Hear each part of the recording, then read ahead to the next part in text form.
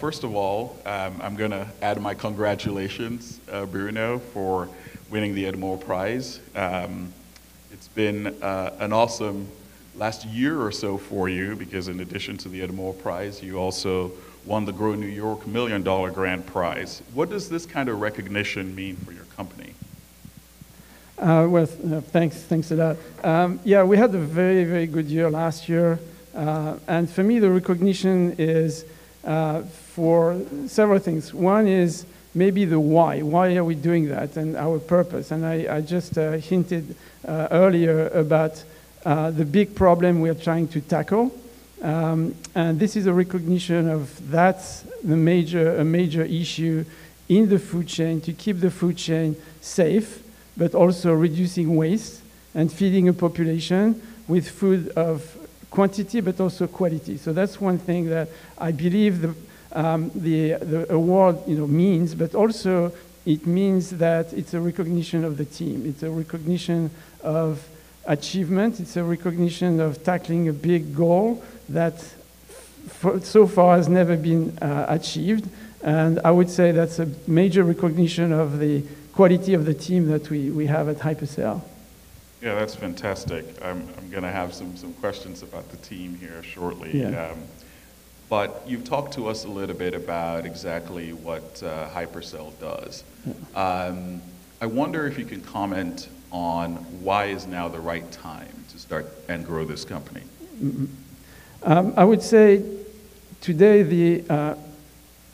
we're trying, in the past 20 years, there have been a lot of improvement in technology, and everybody knows now what a PCR is, what rapid test is. So incredible, next generation sequencing, DNA sequencing, a lot of improvement in technology, improvement in processes, but yet the number of foodborne disease is not going down, it's going up.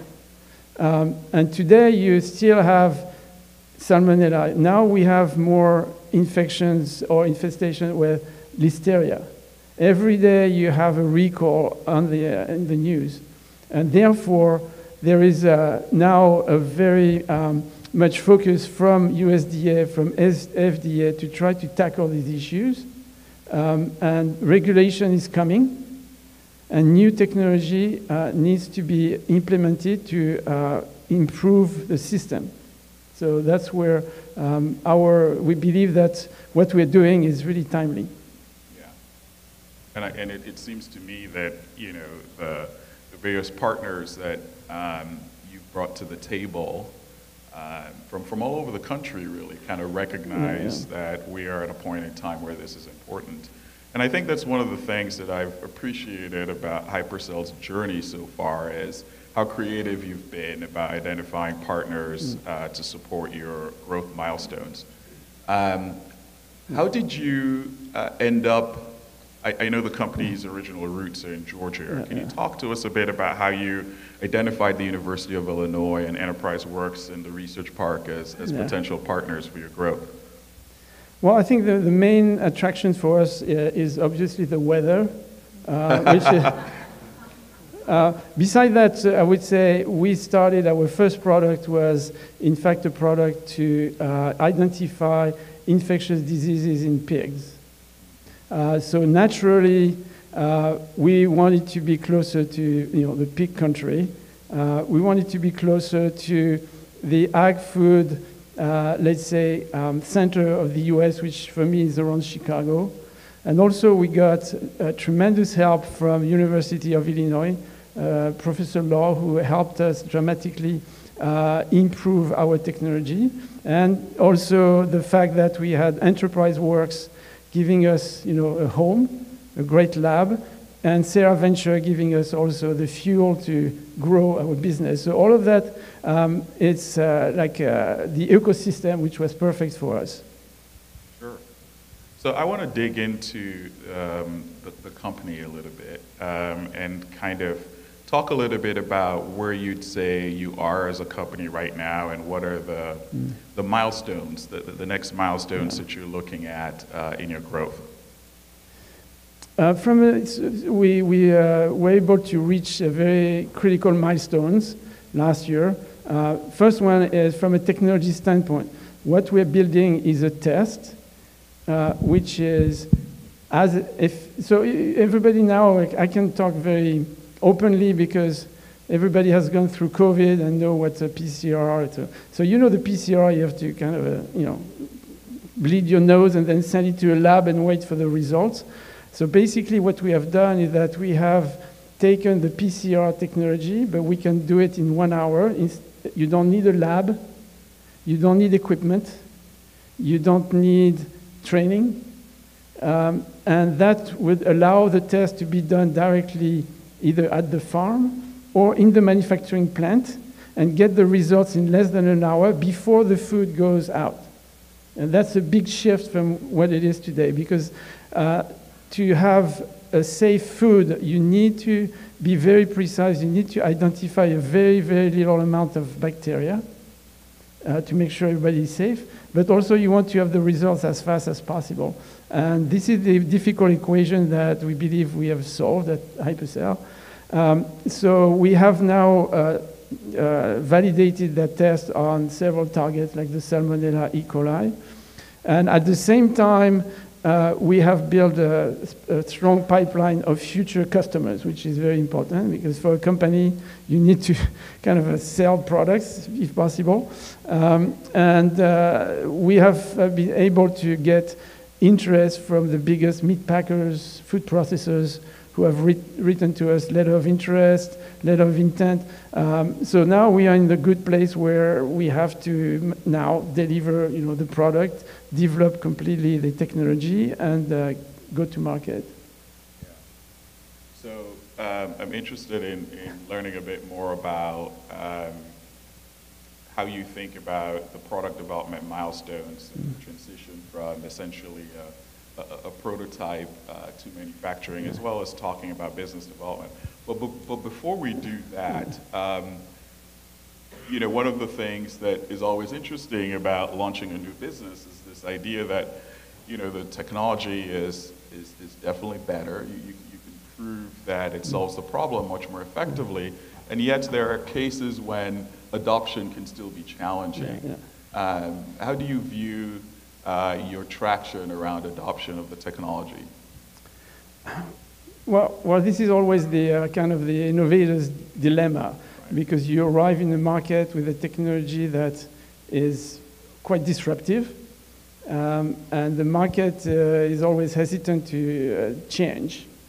So you have to find a door that is open for you, because no one is waiting for you, obviously. So you have to find the door. You have to find the proper people who believe in you, get in the door and start to demonstrate that you can change, that your product is reliable, and therefore after that you can grow little by little. And I think we have been blessed now to have found some of these early adopters and in some of these big companies.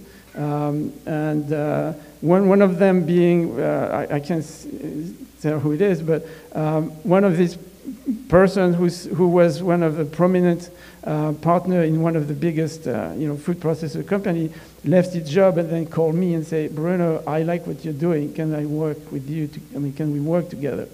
And that's very critical we are small and we need to have that ecosystem. We can't live alone. So we have to bring the people to what we are doing. We have to make them believe in what we're doing, and then to get these key partners early on. And that's really what we are focusing on right now. Yeah. As you think about those partnerships, especially the business development partnerships, how do you strike the balance between, the partners who generally are typically smaller, that can move a lot faster, that can adopt quicker, that you can work with to sort of establish those initial order fulfillment processes, and the larger partners who ultimately will make up the bigger portion of your revenue growth?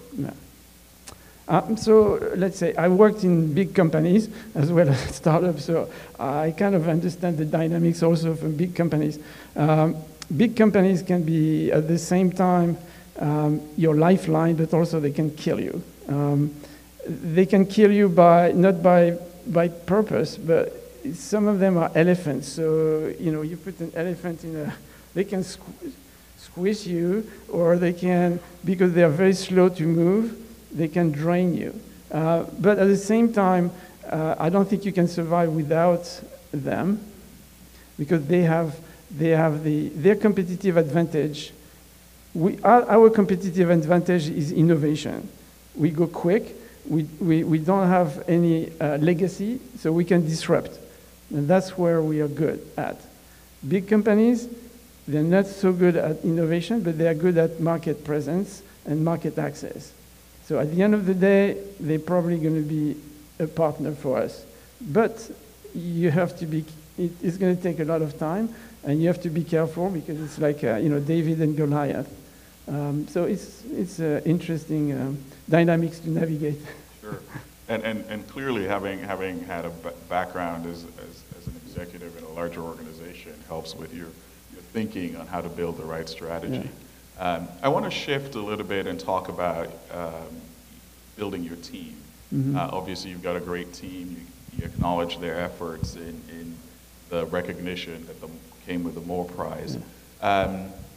Having the background of having grown teams as part of a larger organization, and now building, a founding team, growing your team as part of a startup, how do you think about building a team in an entrepreneurial context? Are you looking for someone with a different kind of mindset in this particular context? Yes, definitely. It's a different beast, being in a startup. So not only you need, obviously, the ability, the technical ability, the knowledge, the experience, but there are two things that, for me, are critical to have when you work in a startup. First is what we call resilience. Because your life is ups and downs. It's a roller coaster every day about good news, bad news, good news, bad news. You have to be able to move in that comfortably, in that uncertainty, and at the same time, don't get discouraged when you face adversity, because eventually, if you work well as a team, you're going to overcome that. So resilience is one key element. The other one is you have to live in a paradox, and it's called the Stockdale paradox. If everybody knows what it is the fact that you have to, in your mind, to be very optimistic that at the end you're going to prevail, but also being brutally realistic about facing the problem that you're facing today and not ignore them. And it's a duality that you don't solve, but you have to be able to live with. So it's a different mindset. Not everybody is made for that, because it's not always comfortable. But it's exciting, because you're building something. So how many times in your life you have the opportunity to build something? That's right. And I imagine that will be an important part of how you think about recruiting is selling the opportunity around building something that didn't exist before. So you're obviously at a critical point now where you've developed your technology, you've got a product, at least a prototype, you've got partners who are interested in engaging on the business development side. How do you think about going from the prototype level to manufacturing? And there are a number of people in this room potentially who could be value chain partners. I wonder if you can talk about that. So now the next steps will be another big milestones for us will be to move from the prototype in the lab into final product, and then market access. So for that we need we need manufacturing facilities, we need commercial operations, we need software developers, we need so we still need a lot of help so we have a pretty aggressive roadmap, and we have also started to identify all these partners, but we need more help. So whoever is willing to help us is welcome. Yeah, I imagine part of that is raising capital as well. Raising capital, yeah. You have an open fundraising round currently, yes, I believe? Yes. Okay. So I think we have a few investors in the room. Hopefully we can help make those connections over the course of the day. Right. Perfect. So, we do have a number of entrepreneurs in the room. We've got students who are at the early stages of their career, perhaps maybe thinking about entrepreneurship. You've had an incredible career, starting with academia, working in government, working in large corporations, and now and you being an entrepreneur. What advice what advice do you have about how to think about building a successful career? Yeah. Okay, I would say my first advice is that don't do what I did, because it's not very comfortable. Sometimes when I look at what I've done, I feel like I live my life at reverse. So let's say the typical way to build a career from a startup is that you go to college, you do your startup when you're in your 30s, then you sell it to a big corporation, you participate in that big corporation for a while, then you're done, you have your money, and then you give back to community, so for the public good, which is typically what you see.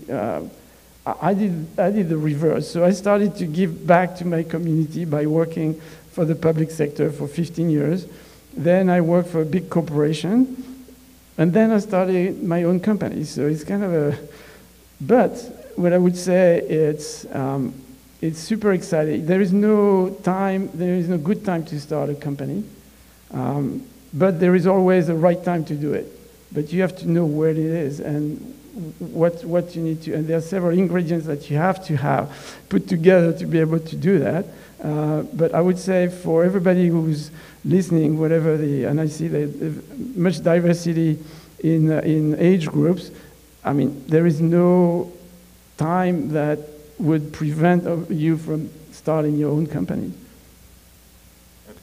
That's helpful. That's good perspective. I don't know if it's helpful. It's good perspective. So, it's good perspective in thinking about timing. However, I'd love to get your take on how do we think about, given your background, having been in government and in business, how do you think about what qualities make for a good entrepreneur? All right. Yes, I know. I knew that you were going to ask me that question. So let's say, okay, just a quick question. During COVID, I want to ask the audience, who tried to make bread? Can you raise your hand? Like bake bread. Yeah, come on. You don't be ashamed. Yeah. All right. Now, how many of you failed to make bread? So I think 90% of you failed. Okay. To make bread, you need 4 ingredients. Yeah, okay. It's water, flour, yeast, and time. So it's very simple. Yet, it's very complicated to do the right thing. So for me, I take the analogy of doing a company. You need 4 ingredients. You need a team. You need a good team. Well, everything has to be perfect, but a good team, a good technology, trade, which is customers, and a good timing. 4 ingredients, very simple, but very difficult to do. And 90% of these companies fail, like the bread. But when you are part of this, hopefully everybody wants to be part of this 5 or 10%, then you make something delicious that is called French baguette.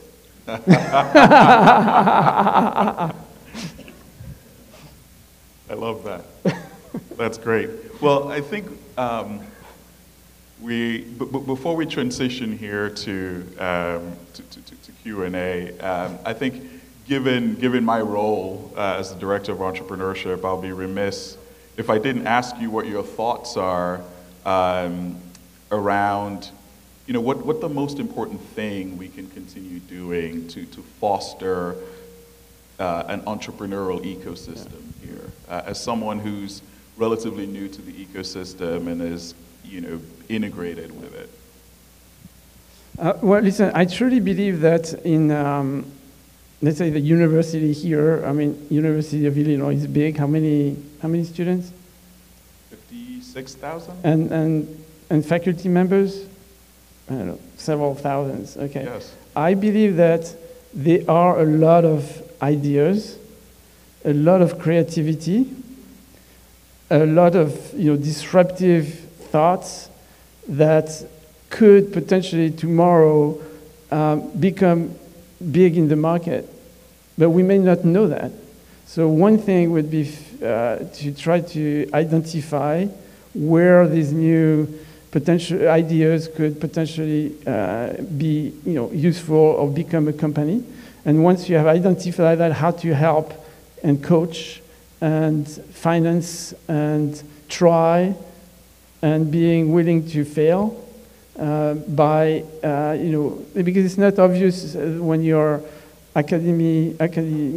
member of the faculty to become an entrepreneur. That's not obvious, and you need a lot of help. So I think the potential is here. From what I see, it's just maybe doing at scale, getting faster, better, bigger. Right. That's great. All right. Well, with that, I think we'll open it up for questions from the audience. Does anyone have any questions?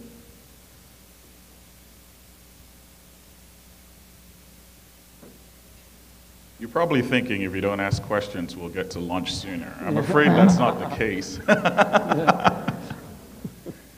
Just a reminder, you can use your QR code to send us the questions, but there is a little bit of a delay. Oh, we have one.